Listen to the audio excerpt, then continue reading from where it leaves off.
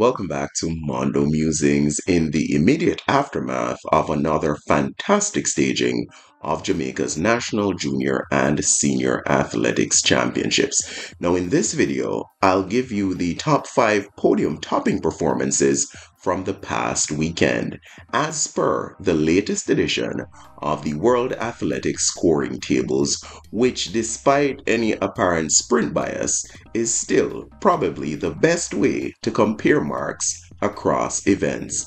With that said, let's get into it. Clocking in at number 5 with a score of 1,238 points on the scoring tables is Rohan Watson's 991 bolt from the blue to stun the field, the National Stadium, and the entire sprint world. Though I had him ranked 10th on my form chart heading into Nationals, even I have to admit that I didn't quite see something like this coming from the unheralded, well, formerly unheralded MVP man out of York Castle High.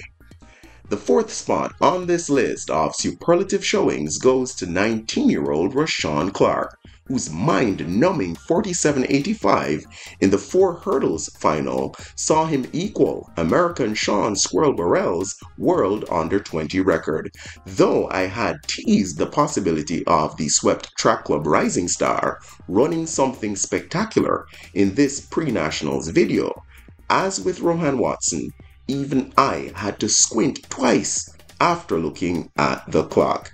At number 3 is Rashid Broadbell's blistering 1294 in a high-quality 110 hurdles final that saw him repel a stout challenge from reigning Olympic champion Hansel Parchment.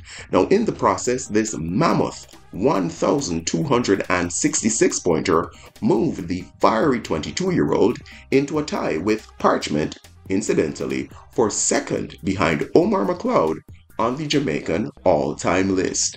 Occupying the runner-up spot is the second half of another incredible national champs double from the extraordinary Shericka Jackson. Her 21.71 half-lap effort into a slight headwind is worth a phenomenal 1,268 points and is good enough for 9th best performance ever in a Jamaican all-time top 10 replete with gems from fellow greats Merle Naughty, Elaine Thompson-Hera, and Grace Jackson. And at number 1, as just intimated, is Miss Jackson's 10.65 meter blitz to put 3/10 of a second between herself and the rest of a fine field in the bills. The equal 7th best Jamaican run of all time, it earns 1,277 points on the World Athletics scoring tables. So that's it for this quick hitting edition of Mondo Musings. What do you think was the best performance of the championships? And was Rohan Watson's victory in the men's 100 the biggest surprise of the meet? Or was it something else? Let's have a chat about your 2023 Jam Nationals superlatives in the comments section.